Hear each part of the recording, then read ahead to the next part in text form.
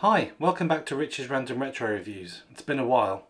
You're going to have to excuse my eye. I've got a blown blood vessel in my right eye currently. I had to go to the doctors. I've got slightly high blood pressure, but I won't bore you with that. I thought I'd just do a really quick video about what's been going on. Our good friends over at PCBWay have kindly sponsored this video. PCBWay offers a variety of services from PCB production and assembly to 3D printing in various materials, injection moulded plastics and even sheet metal fabrication. They offer a very professional and high quality service for extremely reasonable prices. Check out a link for their website in the description below. So kind of like a channel update, but also an introduction into what I'm calling my studio. So since January I have been constructing this building that I'm in. I say January, that's when I ordered the log cabin. That arrived in the beginning of February, and then I had to sort out the foundations. I'll basically just show you around and show you what I've done with the place.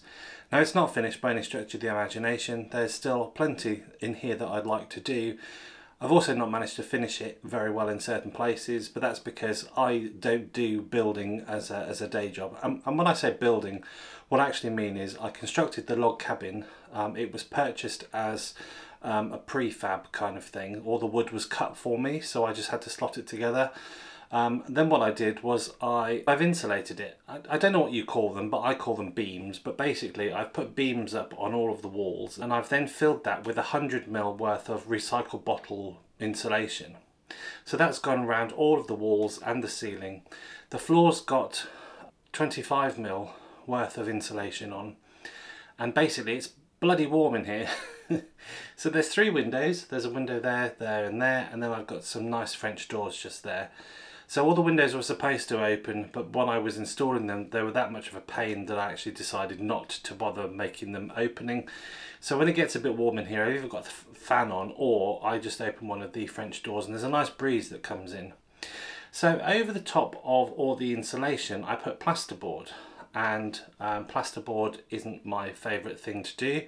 I've never done it before either, so the finish isn't too bad in a lot of places, but I spent hours sanding, and I'll put a couple of pictures in of the mess that I made when I was doing all the sanding.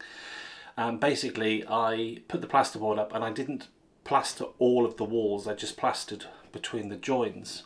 Around the windows, this particular bit was a little bit more awkward. So yeah, then I painted, and then I painted the ceiling.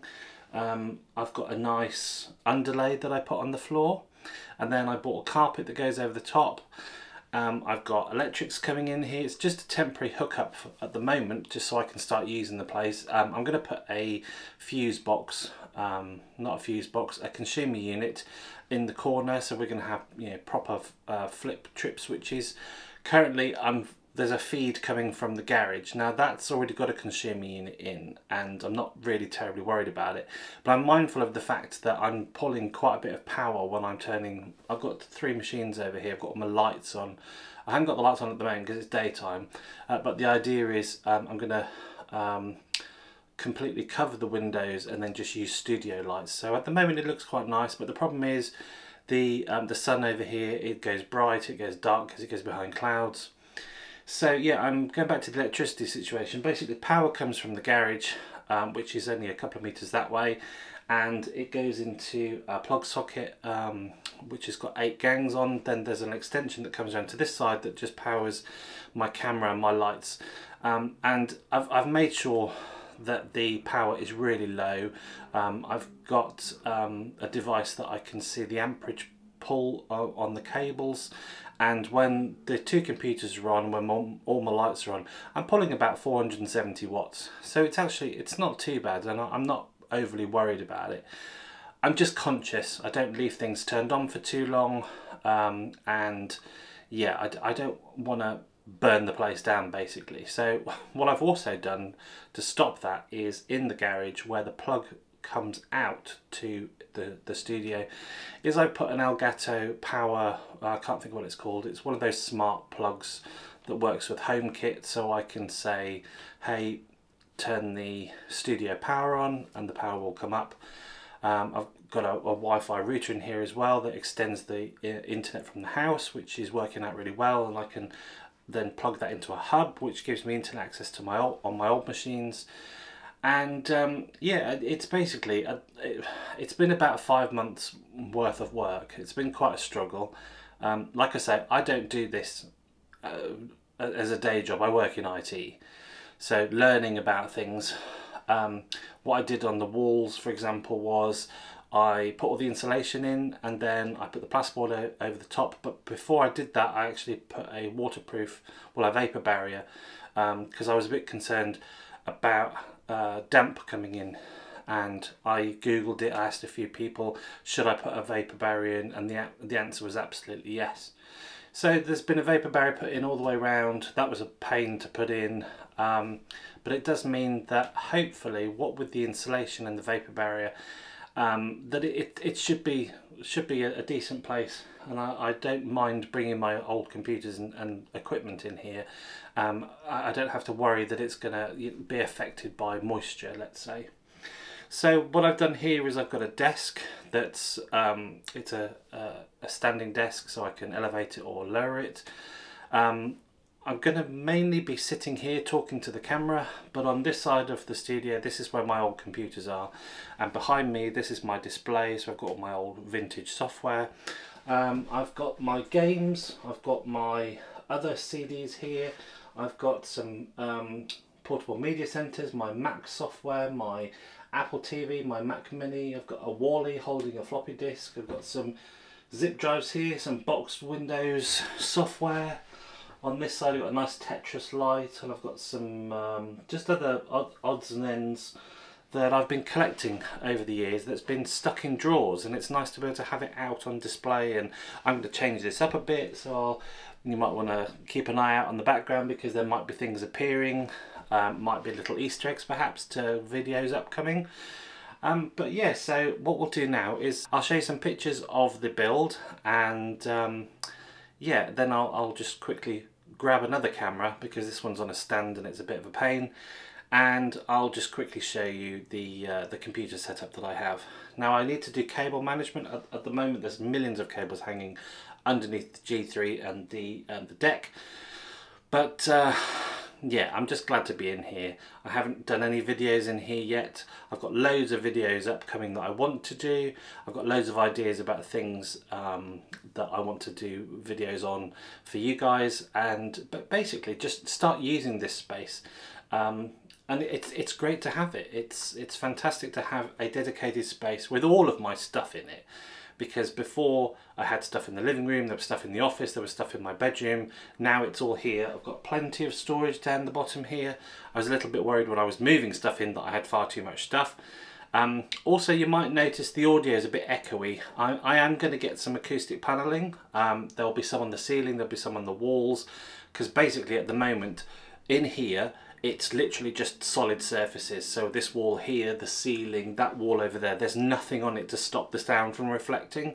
Now I am using a little Rode microphone, but unfortunately it's still bouncing and a bit echoey. So I will be working on the audio as time goes on. But I just wanted to get a video out just to show you what I've been working on and why I've been so quiet for the past few months.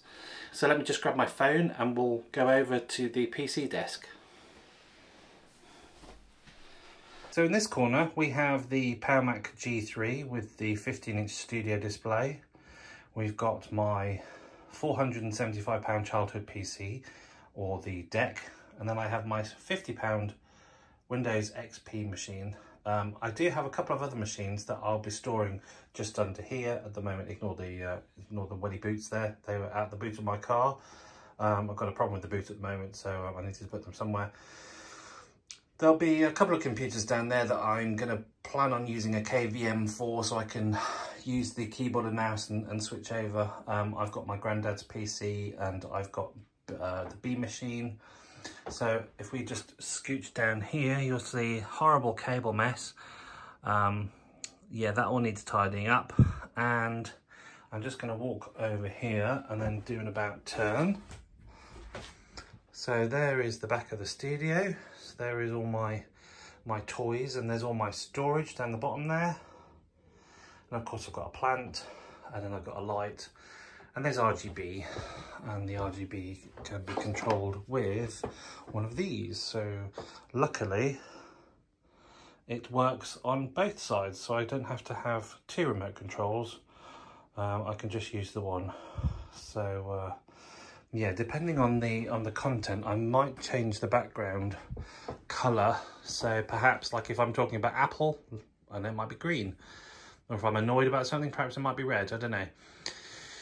But yeah, so that's the studio. If we go around to this side, you'll see, now bearing in mind this is just a temporary setup, but there's my Sony camera, there's my little monitor, my little key lights, obviously Monkey keeping me entertained on my my branded hoodie. And then this is a new addition to the family. This is my FTP server. So this was £40 off eBay. It's a 2010 MacBook Pro. It's got a 500 gig SSD in, and basically it's set up as a FileZilla server, so I can get files to and from my machines and not have to worry about which platform they're on. If we look out into the garden just there, got some laundry drying at the moment. The doors need painting. I've got these temporary blinds up just at the moment to kind of control the lighting. But yeah, so we've got the little chair there, some cables I need to send off to a friend of mine. But yeah, that's where I'm going to be sitting and talking about all my stuff. So if you've made it this far, thanks ever so much for watching, and I'll see you in the next one.